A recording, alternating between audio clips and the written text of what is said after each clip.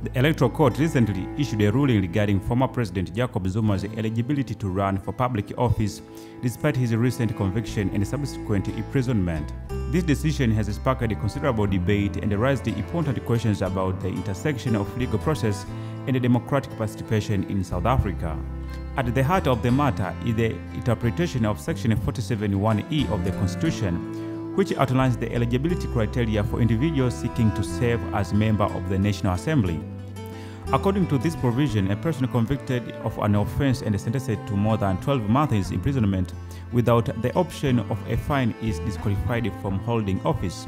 However, crucially, this disqualification is not immediate and remains subject to the outcome of any appeal process. In the case of Jacob Zuma, the Electoral Court determined that he remained eligible to stand as a candidate despite his conviction and the sentencing by the Constitutional Court.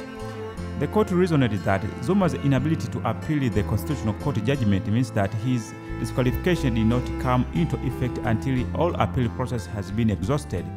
Until then, Zuma retained his eligibility to contest election and hold public office. It emphasized that a conviction and a sentence do not become effective until all avenues of appeal have been explored or until the convicted individual chooses not to appeal. In Zuma's case, the sentence imposed by the Constitutional Court could not be considered final, as he had not yet had the opportunity to appeal it. Despite facing legal challenges and being incarcerated at the Escort Correctional Center in KwaZulu-Natal, Zuma has continued to campaign for his party, the Umkhonto weSizwe. The Electoral Court's ruling provided him with the legal basis to remain active on a political and seek elected office.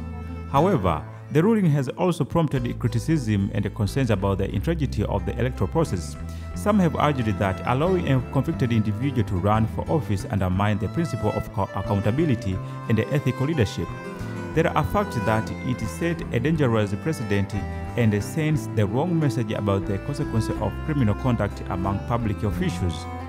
The decision is likely to be scrutinized in the coming weeks, particularly as the Constitutional Court prepared to hear the appeal lodged by the Electoral Commission of South Africa regarding Zuma's inclusion on the MK Party's list of candidates. The outcome of this appeal could have far-reaching implications for the future electoral law and democratic governance in South Africa.